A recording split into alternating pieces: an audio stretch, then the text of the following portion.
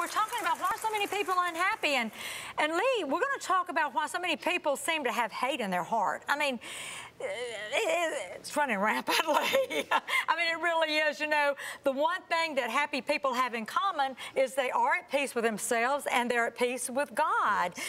You know, and then you've got people that are warring within themselves, and that's just creating so much hate. One thing, like you said, Jackie, being at peace, and I think when we look at our world and we look around us, many times the issue that really we're seeing that's coming out as hate is people have a void of understanding of other people. No matter how much technology we have that connects us to the rest of the world, we still will not embrace. But it's isolating us from people too. But we won't embrace that, you know, because we get caught up and say, well, this is the black race, this is the Indian race. It's only one race, the human race. You know, so when we really look and see how we all are just one, then people, when we understand, we all pretty much are just. It's going to take all of us to make this world exist, and we don't want to cooperate. Let's talk about this, Trudy Simmons. What robs our peace? It usually is something called sin. Sin, S-I-N. And sin, it may start out as a baby step sin. It could be a little bitty sin. You're a Christian. You know, I probably shouldn't have done that, but you got to make a decision. Am I going to do it or am I not going to do it? And let's just say, I'm going to do it. Well, that little sin all of a sudden now has grown into a bigger sin. And then a bigger sin. It's like telling a lie. And then you got to try to get out from that lie. And now you're living in this humongous, under this huge weight of sin. You're not going to be happy. And you think about the garden. What did they do? They went and they ran and they hid. They hid. And so that's what we do.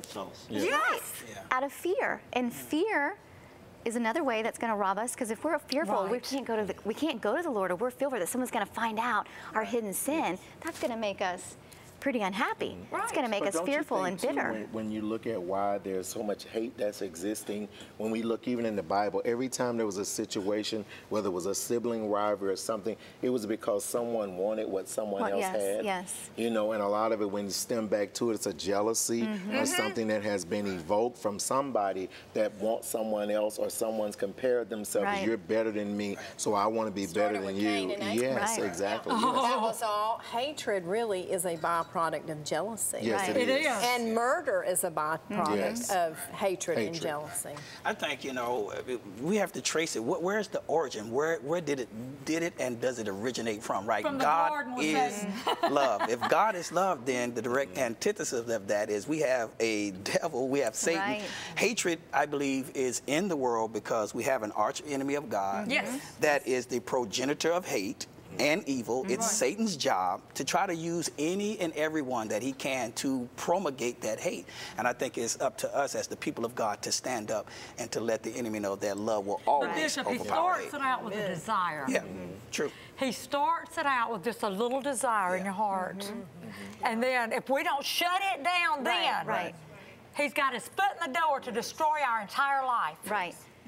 You know, taking it from the macro level there and down to a little more micro, I have a huge following on Facebook, and if I put something out there, people's responses, the hate that goes. I know. You can just tell it. And you know, and I get these messages. Jack, I follow you on Facebook. I see a lot of the responses. Jack, you need to tell so and so that she shouldn't say that. I can't believe you said that about me. And it's like, oh my goodness. So that it's acceptance is based on agreement.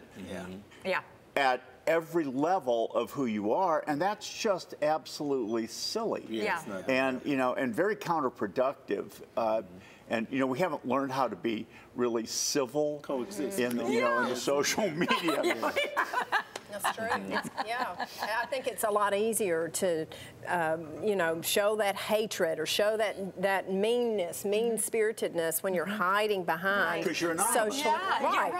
You're anonymous. And they can't really attack you back. That's right. They can verbally, but not physically. So That's true, too. And you can always block them. Yeah, you can. That's our defense. Yes. And we really have become a me-first society, where I'm going first, it's my turn, I'm going to be the first one out on the exit on 85, you get out of my way. And if we would just begin to cultivate an after you society, you go first. Right. There's so much joy in that. You know, it helps, it dispels the depression. Well, even that, and Rebecca, when you look at our world, we have people that will do hateful acts in the name of God. Yeah. You know, even killing people and destroying people and, you know, taking out races and taking, you know, attacks against people, children, innocent people, and saying they believe they're doing God's will when we know that that's not the will of God, you know, to propagate hate. You know, so we have, when we look at this world and we look at where it's deriving, yes, we have to understand there's an evil presence that's at work in the land, and we have to counter that evil presence. And he's using people, and it says in Ephesians 6:12, I mean, we fight not against flesh and blood, but he will bring us into it, and then we kind of go into it hook, line, and sinker sometimes, and we've got to check our motives and check our heart. Well, think about it. Sin separates, it also separates us from ourselves. Because think about it. When we do something we just know we shouldn't have done, and we are so sorry we did it, then it becomes hard for us to live with ourselves. Right.